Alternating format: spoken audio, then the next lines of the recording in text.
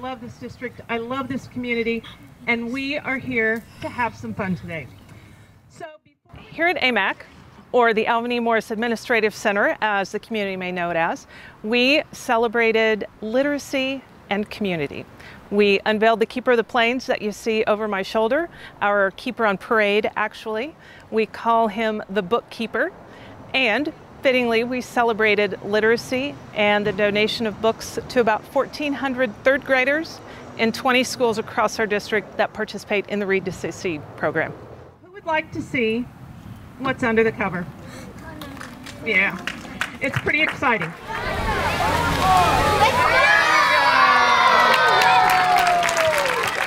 As the building was being remodeled for our administrative center, a couple of things happened. Several of us were at a location downtown and saw one of the keepers at another business. Thought it would be awesome to have one and show our community pride at our new administrative center.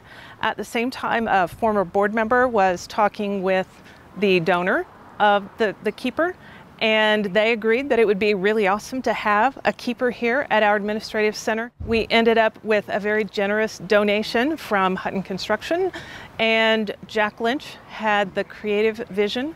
The only thing that we asked of Jack was to represent the diversity of our district. And this beautiful piece is what you see.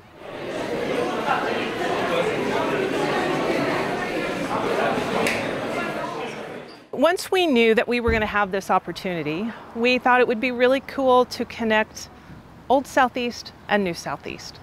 And we wanted to select a student who had gone to school in this building and who now is in the New Southeast High School, and ended up with a very clear choice. Jack is a magnificent artist and illustrator. He's been recognized with regional and national awards for his art.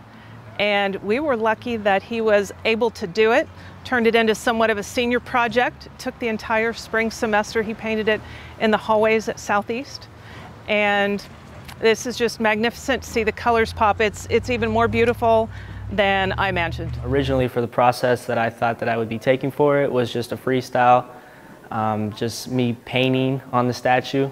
But it developed into something way more important and, in my opinion, way more inspiring to the community. The design is a stacked bookcase. It's more geometric than I had originally thought it would be, but it definitely captures the attention of all the audience members. For the top, the back side of the head is a sunflower, and it's meant to represent the state of Kansas.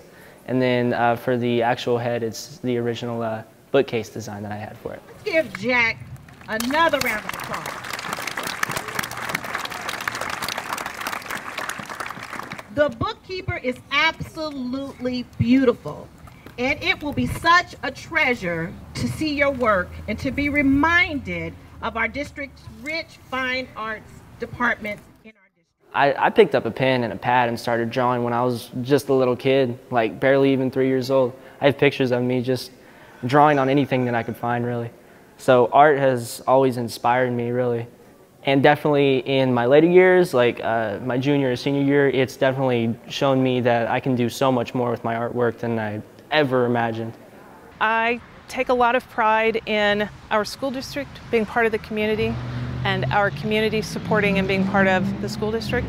This is a symbol of that unity, and so to see the piece come to life is, I think, a very special reflection that we take our role in the community seriously, and we also value what the community does to support us. It was a amazing opportunity. I would have never thought that I would be able to work on something as important as this, but the statue was definitely really cool, and so I wanted to do it just because it was an amazing opportunity. What a great way to close out another day in the Wichita Public Schools than to celebrate this great and awesome keeper on parade.